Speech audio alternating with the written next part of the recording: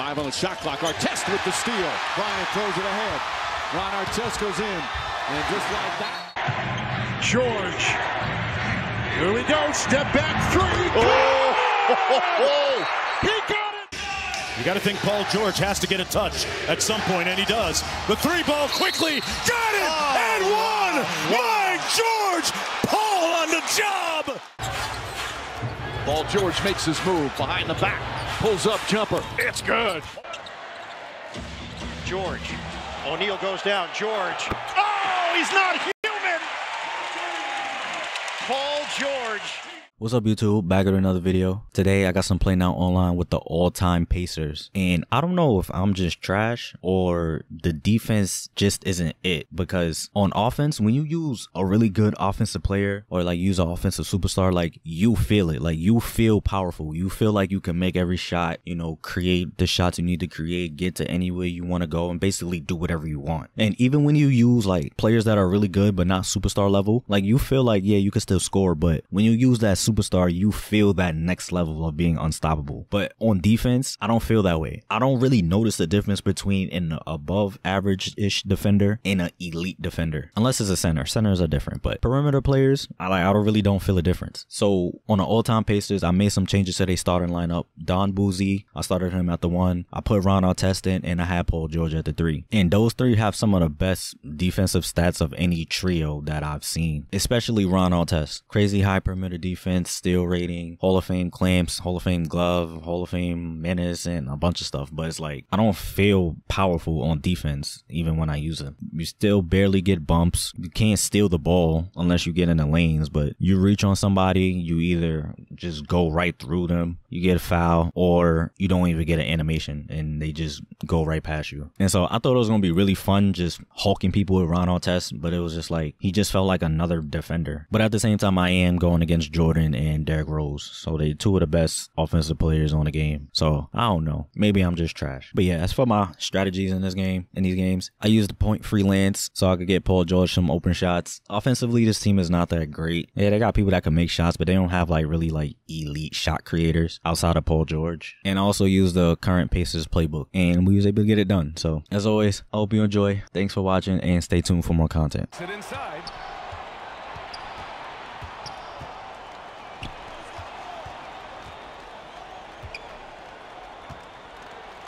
Pass to Smits.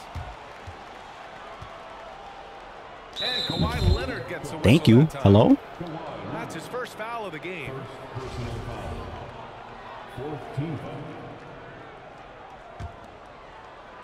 Now, if you're just tuning in, we've played about 2.5 minutes here in the first. Smits, good. Well, Paul knows the defense is locked in on him, so he takes advantage and finds the open man.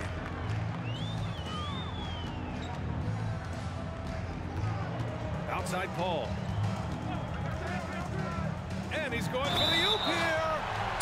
And the officials call goaltending, so they'll award the basket.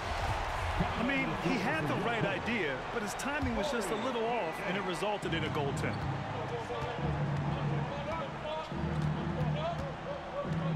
Here's Boosie. Pass to George. From 3.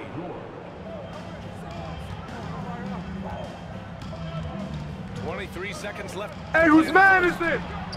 Here's Granger. Hits a 3-pointer. Turnover battle here early on, and you see that reflected in the score.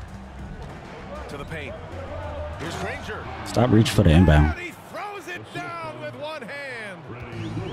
All he needed was a little separation. So effective. Boy, cleared the path, put him in position for a prime-time dunk. That's a big-time move and a big-time finish. Personal foul. First team foul. Here's Griffin. Like, bro. And it's the Clippers. This is what you want out of your offense. A high percentage look for Blake Griffin. Here's Lewis. Pass to Granger. The 3 is up. And again, it's the Pacers from deep. And that's a defensive lapse. A shooter of his That's me. I shouldn't have reached. And slam dunk by Jordan. As a distributor, Paul is just a machine. He's constantly creating for his guys. That shot is good. To the middle. Here's Brand. Can't get it to drop. And Indiana will come the other way. Here's Granger. Beyond the arc, and then some. Oh my God, my son Danny's lighting it up off the bench. 11 points in the game. And this is what you want to do when you've got a big lead. You must stay. Size and strength of DeAndre Jordan, brushing off the defender. 4-3, and the three-pointer goes. Defensively, you have to tighten up on him or suffer the consequences. Leonard outside. Puts the move on. Yeah, Ron. O'Neal pulls it in. Yeah, Ron. Right at the rim. He just couldn't deliver. Here's George. Let's go, PG. Hitting the back of the rim on the way in. Oh, let's go. My son be in them lanes. Proving how dangerous he is. Give George these looks. You post up Rick right here. Pass to Smits. Baby food! Baby food! Baby food! Indiana scoring again. A minute and a half left in the first half of basketball. Not watching the line there. That'll be a backcourt violation. When you're trying to cut into a lead, you can't afford that kind of mistake. You know what it is, a lack of concentration. That's a momentum killer. Here's Boosie. 6 points for him. George for three. And again, it's the Pacers. You better wake up.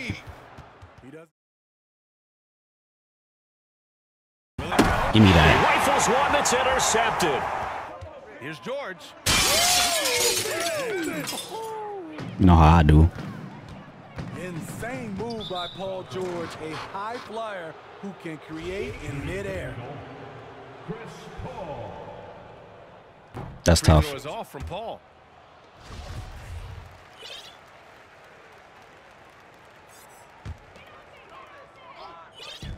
On defense, the Pacers. Leonard for three. They grab their own miss. Oh, and he got fouled on his way up. He'll head to the line to shoot two. Get to the line. So it's the Pacers now. It's an 18-point lead. 8-second difference between the shot clock and game clock. To the inside. He hangs. Is he out of here? Yeah, GG's.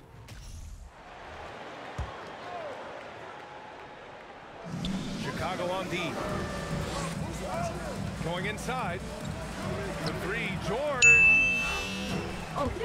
Sinks it from distance.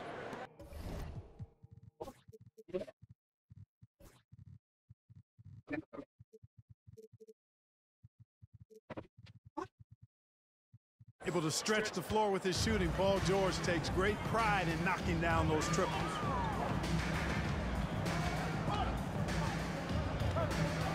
Here's Rose. Here's Noah. And he makes no mistake. Slam dunk. And their offensive rebounding is such a strength for them when he's on the floor. Yeah, he really helps them extend possessions, doesn't he? And you know, those second chance opportunities can be game changers. He represents so much value to this team because of what he does. Counted from distance. George has got 6. Nice setup for one of the game's best shooters. Paul George, cash money on the catch and shoot. No. Here's the three. And a basket by Pippen. That's how you. I turned my help defense all the way off, so there's nothing I can do about that. A little back and forth from long range. I love it. That's a terrific answer there. And he banks in the layup.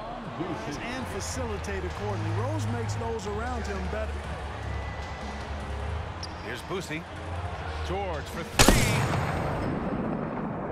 Trailing here. And we're about 3 minutes into this first quarter. 2 minutes remaining in the first. And that one is hammered home. Throws it down emphatically. I make it real tough for you. I ain't gonna let you get comfortable. I ain't gonna let you get comfortable. Yeah. Give me that. I'm not about to dribble in front of Ron like that. A flexibility there, guys. I mean, well above the rim. That's what makes. You're not about to dribble in front of Ron like that. Let's go. You know, I'm not quite Let me get in these. Hold on. Let me get in these pockets. First team all defense. First team all defense. Oh, he's trying to get you back. The board. First team all defense. George outside. That's a great steal. And here's the fast break. The shot off that time. And Indiana will come the other way. He takes it in. So it'll be 2 free throws. He was fouled in the act of shooting. Screen by O'Neal. And the jam by George. I actually smoked that midi. I was supposed to green that. Paul George in these pick and roll sets because of his speed. I mean, that's one element that gives him a great advantage. He's really good at making decisions in tight spaces and in these pick and roll situations. Boy, patrolling the paint well, protecting the rim. That's exactly the kind of defensive effort. The lead has changed hands, and it just hasn't stayed in those hands very long when it's changed. Back and forth we go. Lewis can't get it to go. And credit the defense. Excellent contest. Made that a tough shot. Lewis with the rebound. Oh, and the fast break for the Pacers. Shot's good by Granger.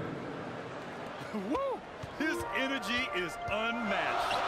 And, you know, you're going to get those buckets, guys, when you're quick to get out on the break. Get that ball up the court as fast as you can. Here's Lewis. Pass to Daniels.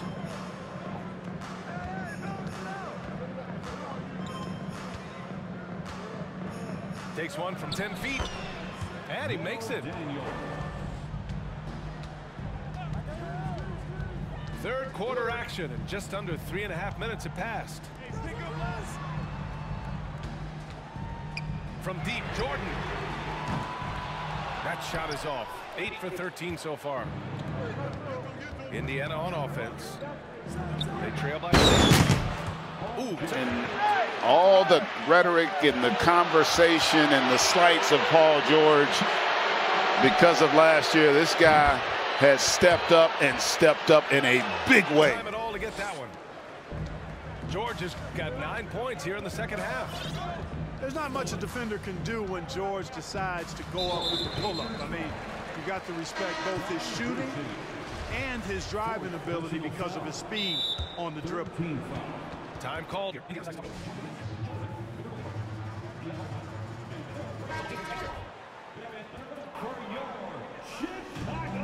There's a minute 12 left in the third. And it's good for 2. And Chicago leads by 5. Levine is 6'5", but he plays much bigger than that with that outstanding, unreal leaping ability. Pass to McGinnis. Here's Lewis. He's covered by Levine. Oladipo with the ball. 6 to shoot. Spins. And it's Oladipo finishing it. Hurt his confidence at all. Outside Levine. The shot misses. So Indiana will take it the other way. Down low. Here's Daniels. And there's the slam dunk to finish it off. I just love the aggressive finish. I'm thinking he's sending a strong message with that jam. That's exactly how you send it. 2 hands and down. This has been the story of the game. A battle fought on offense. Any lull in the action so far has been short-lived because there have been nothing but the green light. Shot's good by Granger. And defensively, how do you leave them that open in crunch time? Levine way outside. There's a screen by Love. Levine. Shit out of here, nigga. Oh, good block. Oh, and he blocks it off the glass. Wow. The Bulls need to get off a shot. Here's Kukoc. Ooh, that misses badly. Air ball. Oladipo, right side. Pass to Daniels.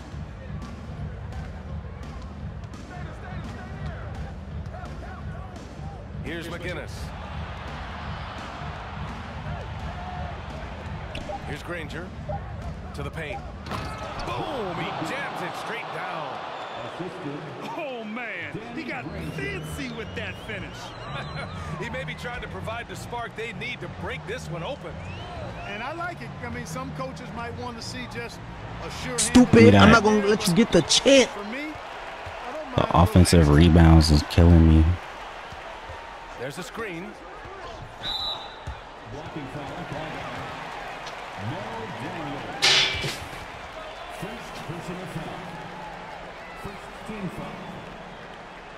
Some changes for Chicago.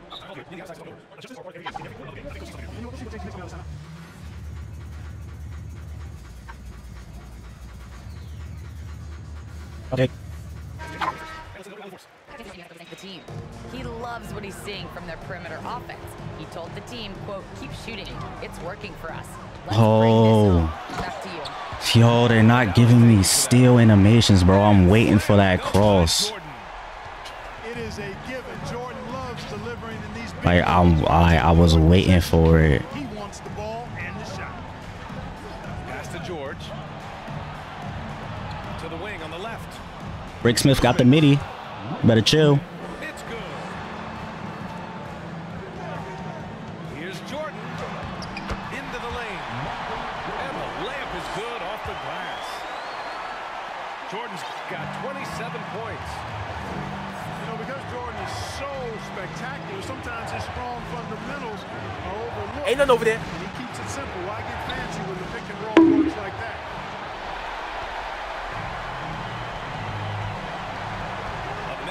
Left to the fourth. To the right side. Rose outside. To take the lead. Why didn't he? Like, why did he do that? George outside. Pass to O'Neal. Here's Boosie. And here's George. From deep. Let's go, Paul George. Down the three. Now, let me tell you, what a game he has played here in the second half. Now, watch him come off that. There he comes off the screen, and then he goes up right away. You say, well, what happened? Butler was a half a step back. Why? Because the screen is a big screen by Adams. Now, you still have to make the shot. That was an incredibly great shot. Clutch. Paul George now with 30 points. He's an exceptional He smoked it. in these situations, which makes it even more obvious. 8-second difference between the shot clock and game clock. Here's Boosie. Damn.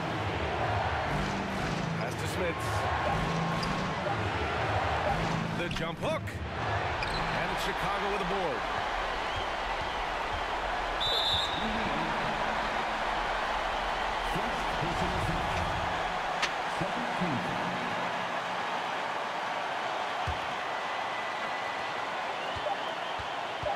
Jordan up top.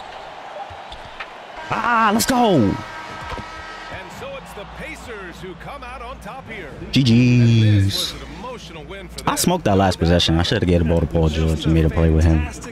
I ain't gonna say the names because I'm gonna keep their business private. I'm gonna just say it like this. I had at the time the best power forward saying he wanted to come to Indy and team up with me. They like, we a mid-major, we're a small market. Like we can't do it. We're a small market. We can't afford that.